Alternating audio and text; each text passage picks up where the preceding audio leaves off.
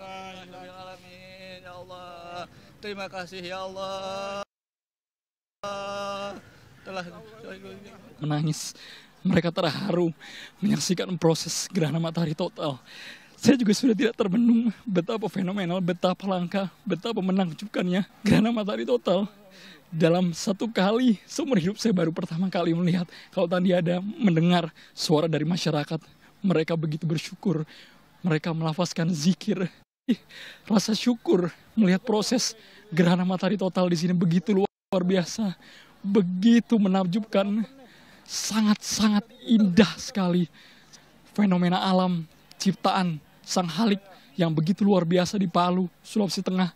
Anda bisa membayangkan ketika posisi tubuh Anda berada di tempat saya saat ini berdiri, tidak hanya melihat di layar kaca, tapi wow, sangat luar biasa. Arif dan Mita, saya itu posisi gerhana matahari tertutup oleh piringan bulan. Anda bisa saksikan bahwa sangat indah sekali posisinya, seperti yang dirasakan Indi tadi di Bangka Belitung. Di sini masyarakat tadi ketika di awal mereka mengucapkan takbir, kemudian secara perlahan kemudian piringan bulan membuka dan sinar terik lagi dan mereka mengucap syukur. Alhamdulillahirrabbilalamin, mereka bersyukur, mereka berterima kasih karena hingga saat ini masih diberikan umur. Kan fenomena ciptaan Sang Halik. Anda bisa lihat saat ini di belakang saya sudah banyak sekali turis yang berteriak. Ekspresi mereka ada yang sambil tos bahwa sesuai mungkin dengan prediksi mereka, pengamatan mereka kali ini secara keseluruhan. Mr. J, can you join with us? Mr. J, may I interview you for a while, just for a while? Mr. J, smile on my face. This was really a beautiful eclipse, and I felt like I had time to watch it and see things, see the plumes off the side, the beautiful prominence down on one side, but the clouds, and yet the clouds also made it look beautiful.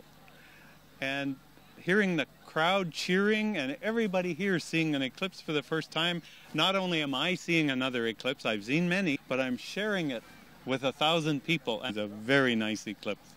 Can you express what you feel? There aren't enough words in the English language for that. I think maybe some Arabic and Spanish could express it, but in the English language, it's such a beautiful experience. There'll be another one in Indonesia in 7 years. Everybody should see it. It's just so beautiful. As a scientific studies, you can express, you can explain how the impact of eclipse for the nature or any. Go back to the shed or go back to wherever they roost or rest overnight. Cattle will go home to the barn. Birds will usually come out of the sky and roost in the trees, and they'll be waking up now and wondering what happened. You know, it was dark and now here it is light again. And thank you very much, Mr. J. Have a nice trip in Indonesia. Nice to meet you.